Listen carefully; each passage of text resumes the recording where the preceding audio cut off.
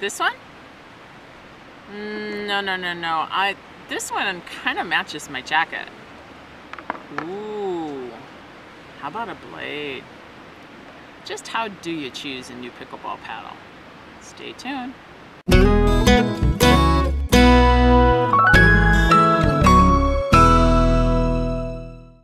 Finding a pickleball paddle does not have to be as difficult as looking for a polar bear in a snowstorm.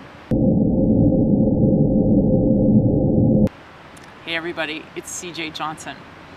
As a golf professional and a ski professional, I've learned a couple of things about equipment. It's a little bit of science and a lot of feel and personal preference. And that translates into new pickleball paddles as well. However, there's two factors that have helped me whenever I'm choosing a new paddle.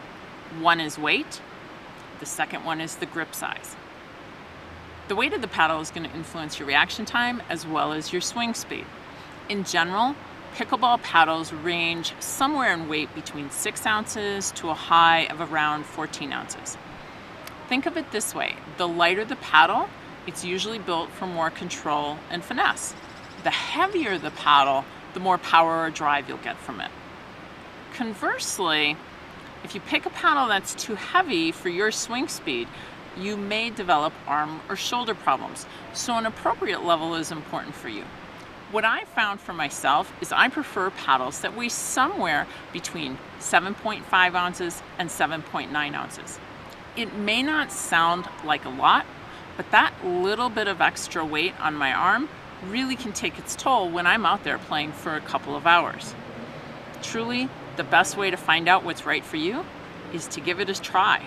What feels best to you? The second factor is the grip size. Remember this, you can usually make a grip that's too small larger, but it's pretty difficult to make a grip that's too large smaller. If you get a grip that's too big for you, it's going to be difficult to hold on to the paddle.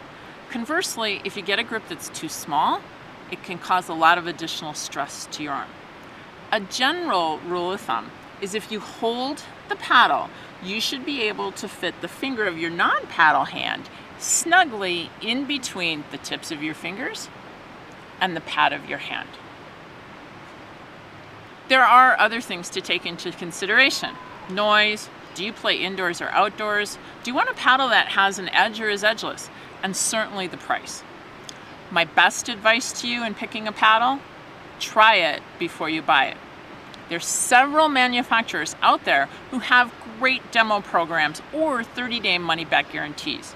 Now, while all of this might sound complicated, I've done some research for you and I put together a blog post. In fact, if you click the link that just popped up somewhere up here on the screen, it'll take you right to it with some of the best resources out there that'll help you to pick a great pickleball paddle and one that fits your game.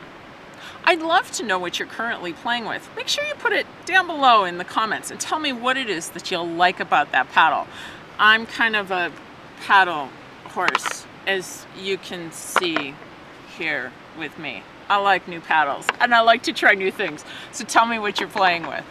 If you'd like to know whenever I post a new video, make sure you click on the subscribe button over here. I think it's on this side. It's a red button and you'll be notified anytime I post a new video. Together, we can train smart, live bold, and age well.